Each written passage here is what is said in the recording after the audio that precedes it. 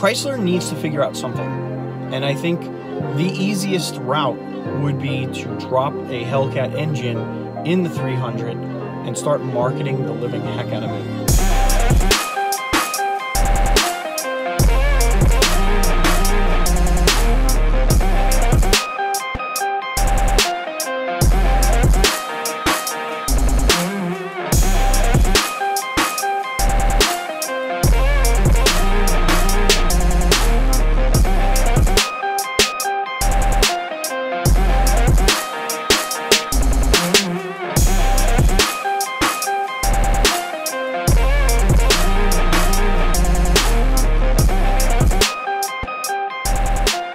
All right, guys, so we are going to talk about the 300, and this is often a car that gets overlooked in the Mopar community, and we're going to discuss what Chrysler should do with the 300 in order to boost sales and be semi-successful.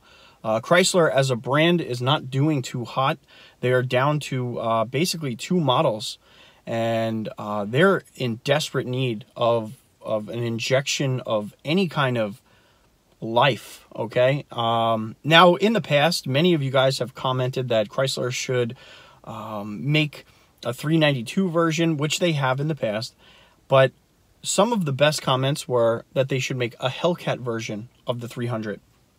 And I was watching a video the other day on another channel, Hemi Muscle, and he was explaining that if Chrysler ever released a Hellcat version of the 300, he would trade in his Charger for it.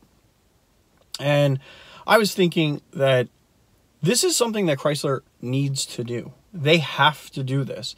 It's not like the Chrysler 300 Hellcat would be a massive seller.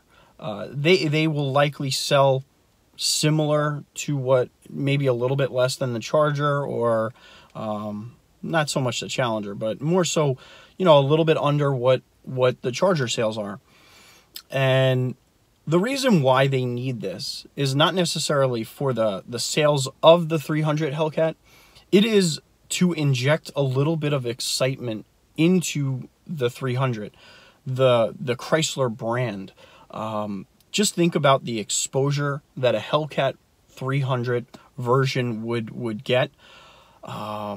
And it also brings in more clients. It brings in more customers.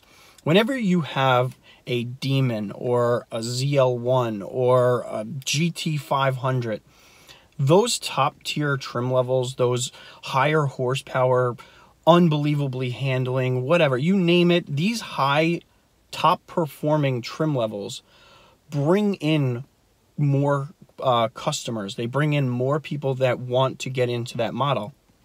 You know, a lot of people, just think about it. You're excited about the Demon. The Demon is this, that, and the other thing. And we're all in RTs and 392s, and we'll never be able to afford a Demon.